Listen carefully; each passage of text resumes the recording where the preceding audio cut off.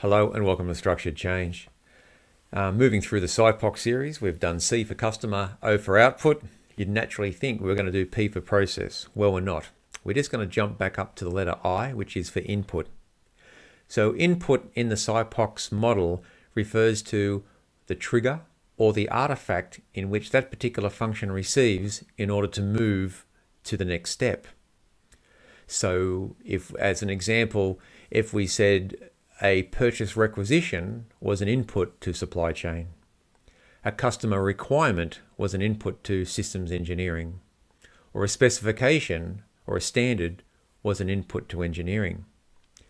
Understanding these inputs is really important because you will, one, find out from an assurance point of view what is the standard in which information is requested upon engineering, and two, what is the alignment between stakeholders within the organization. For instance, in the example of the engineering division that we represented in this particular example, they actually set up a request for engineering some years prior. Now that was great because it picked up every type of work that came through. But over a period of time, and I dare say through leadership and challenge back on management, it eroded away to simply taking engineering requests, but every other request that came through to engineering actually went through the wayside by either an email or a verbal request. What this led to was finance felt that the engineering department were under-delivering or under-recovering. The organization felt that engineering wasn't delivering enough engineering at all. What were they doing?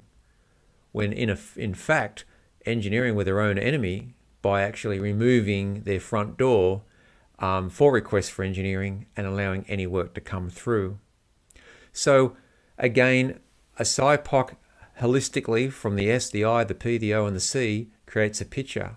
But within each of the letters, you will start to see how this exercise brings out a lot of themes in an organization that as a change practitioner are great levers and insight that others wouldn't normally see. So without further ado, let's take a look at the I for input. Okay, the next letter we're going to consider in our SIPOC journey or process is the I for input. So from the input perspective, we're saying what is the actual item representing the demand?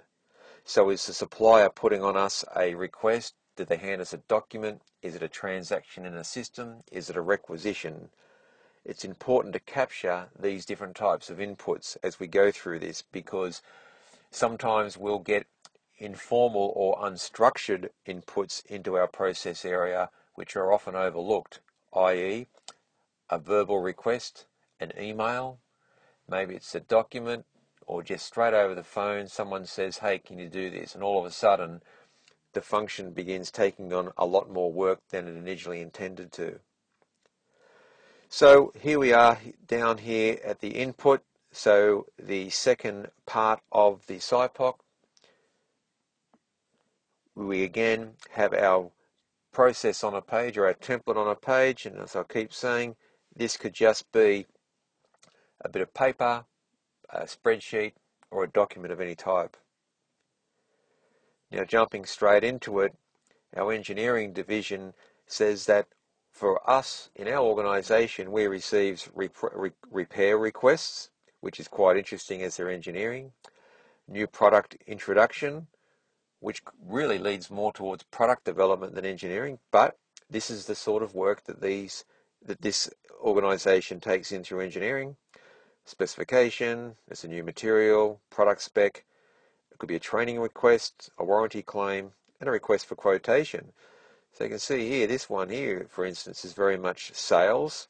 This one here is new product, and again, new product.